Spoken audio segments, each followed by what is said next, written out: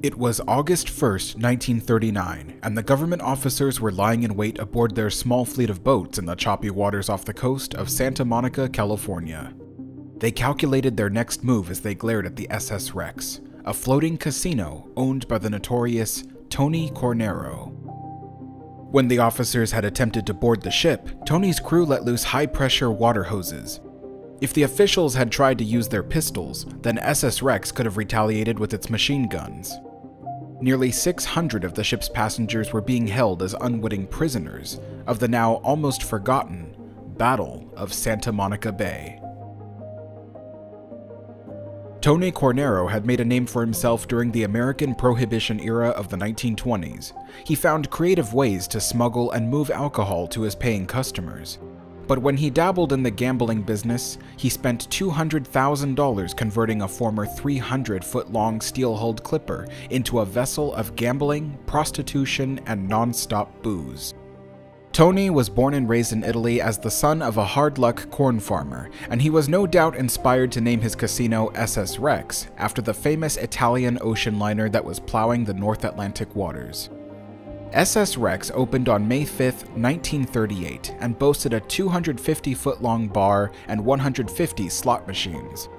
It was anchored just 3 miles offshore, just beyond the state territory line, and therefore was not subject to California's laws against gambling, or so everyone thought. To get to the Rex, you boarded water taxis on the mainland. For 25 cents, you could buy yourself a round-trip journey, and you could stay aboard the ship as long as you wanted, because its 24-hour operation meant it never closed.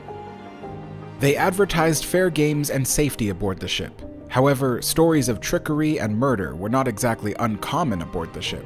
Sometimes, big winners would wash ashore the next morning with a bullet in their head. Los Angeles District Attorney Burren Fitz had his legal team argue that the 3-mile limit of the California territory should be marked from the mouth of the bay and not at the shoreline itself, and thereby making the SS Rex an illegal operation by technicality. He issued public nuisance charges to the casino, and Tony Cornero simply ignored them, continuing to operate the ship as usual. And so that fateful start of August began quite an ordeal as 250 government officials drove out to the ship in an attempt to raid the business.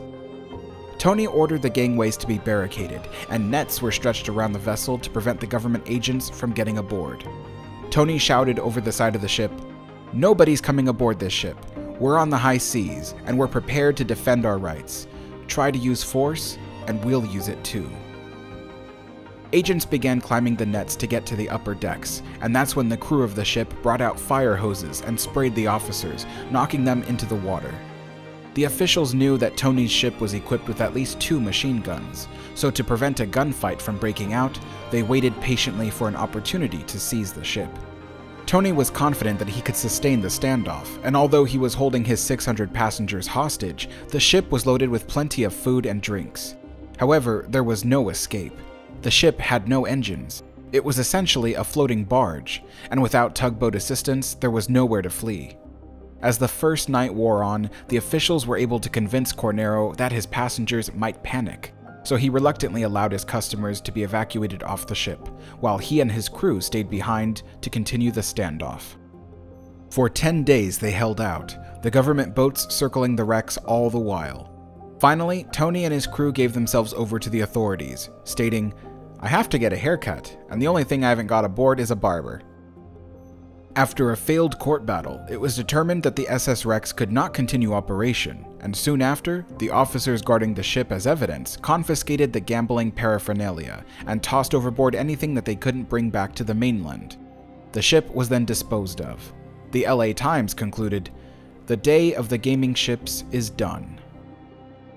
Cornero would eventually move his gambling trade to Las Vegas, and he conceived of the famous Stardust Casino, though he would never live to see it completed. It was a casino that made itself available to a larger demographic outside the wealthy class, and therefore reinvented Las Vegas, setting the town on a path to the fame and visitation it receives today. But it all started from a famous standoff aboard the ill-fated SS Rex. Thank you for watching, everyone. If you enjoyed this content, consider supporting my channel by either signing up for my Patreon or to my YouTube memberships. That way you can get exclusive perks in return. Links are in the description below. Thank you, and I'll see you next time.